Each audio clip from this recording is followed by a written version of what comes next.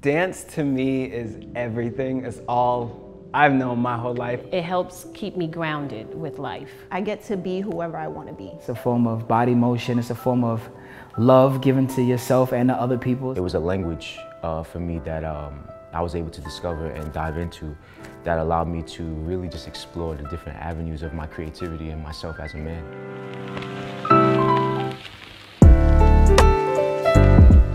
Challenges you have faced in the dance industry? Loyalty. The biggest challenge I've faced in this dance industry is loyalty. It's the industry, so it's constantly being judged. You're constantly being critiqued on everything. People forget that we are one, human beings. The fact that yes, we are artists, but we're still human beings. And that we also have lives that we live. What challenge haven't I faced in the dance industry? I faced so many challenges in the dance industry. I think the biggest one for me is colorism. As a brown-skinned man, very proud brown-skinned man, a lot of times you get overlooked for the more exotic or lighter skinned guy, and he may not be the best. She may not be the best. Conversations surrounding fair rates for dancers. In your own words, could you describe this issue? There's so many levels to the unfortunate part that's going on with the rates for dancers. We have not understood how much we are important to the artists, to the industry, and to ourselves to take a new stand for the rates that should be valued at this time. You set me up just now for that. That's a great question though. We as professional dancers most of the time do not get residuals for some of the jobs that we're on. Then I have to fight for per diem to argue that you're taking me out of the state, you're taking me on the road. We live in New York City, and you're telling me that as a professional dancer and all the work and time that I put in, that I'm only worth $30,000 a year, and that $30,000 that people who are making that is a small window of people. I think the next step for dancers to fight for fair rates is we have to see our value. A lot of times dancers are willing to just take any job to say that they did a job. Unity is the most important thing, is coming together and really like working for the bigger picture. You have to start understanding that so many people who've come before you want to help you out. Talk about an experience of negotiating for fair rates with an employer. Which label should we start? So when we got to the management, we hit them with the rate. Like, this is what it is. So it's a constant like back and forth. We don't have the budget, we don't have this. So I'm like, so if you don't have the budget, why create the conversation? We went through all this, right? So it was just like, okay, meet me at a place where it works. At the time, you know, I took the L, but after that, I was like, okay, I'm doing this one job, and you know, you like me, you want to use me for future jobs, you have to pay me what I deserve. And that's exactly what happened. She loved my energy, she loved my work ethic, she liked a lot of things about me, and after that, she paid me what I needed to get paid, and everything was just by the books. We had a situation that we asked for a certain rate to be paid, went on tour, we did several shows, and then maybe the 5th show, we didn't get paid our check. We had to pretty much not go on stage with her one night. And finally, it seemed like out of the blue, maybe about a half an hour into the set, all of a sudden our checks appeared.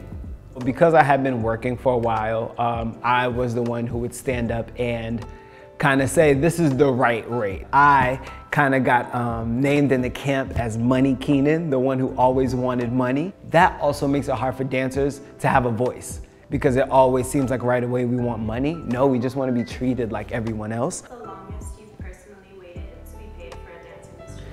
Whoa.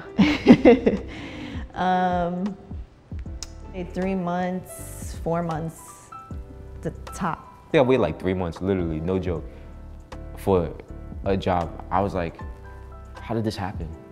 And then when the money came, it wasn't even the right money. A year.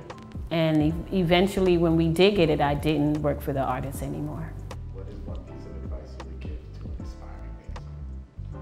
Be curious, have fun, right? Don't go with the flow, be the flow. Love what you do and do what you love. Don't get in this business so hard to make you hate the love for dancing. Really do your research, like know who you want to work for. Know if you want to work for a particular artist, who the choreographer is. Know the style, know the business, know what, you know what I mean? Like just the logistics of everything. That way you don't rely on just your agent to do certain things for you. I would say you cannot forget why you started dancing. What change would you love to see in the dance industry in the coming years? I would just like to see dancers shine just a little bit more.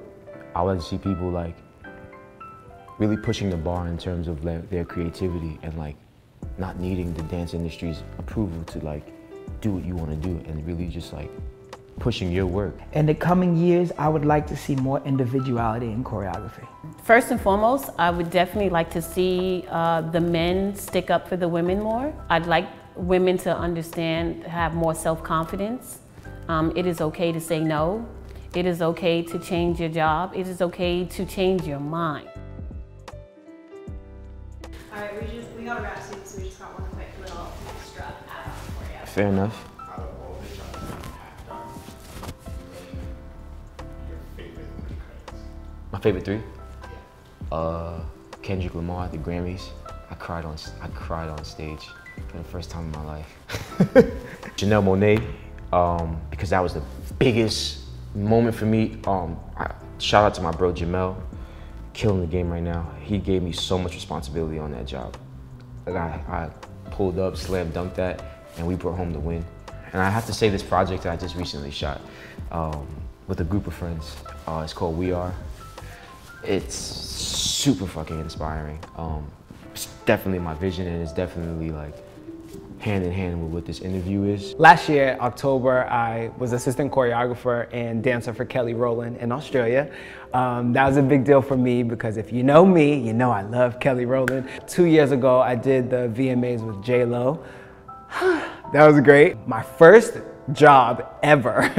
I booked a tour with Prince Royce. He's a Latin artist, huge Latin artist. And I got this booking from my agent. It was the first job I ever got, so I was like, word, I'm not gonna get dropped, hallelujah. I didn't know who he was, and I honestly at that point didn't care. I was just happy to be working. Got to Puerto Rico, was in this arena with 13,000 people, almost shit my pants a little bit. But that one job turned into a tour for about 9 months, and that was amazing because that was my first experience doing that. Jay-Z, one. I'm very proud of Mariah Carey. I did not know how big it was to choreograph for Sting. My father had to tell me when I was on the set working with Sting, who Sting was. My very first one I would definitely say was working for Foxy Brown. My second was Salt and Pepper. And I would say them because it was, the beautiful thing was seeing 3 women who were changing the world in regards to what it meant to be strong women, strong Black women, and having a voice. My third would be me taking a step and creating my own company, having the courage to move outside of the industry and give other girls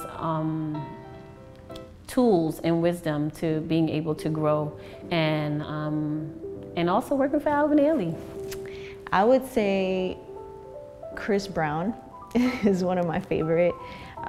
Chris Brown, I did 2 tours with him, and I would probably say just in general, working with him was one of my top. My second would be On the Run, which was tour with Jay-Z and Beyonce. The third one would be just recently, last year, I shot In the Heights movie.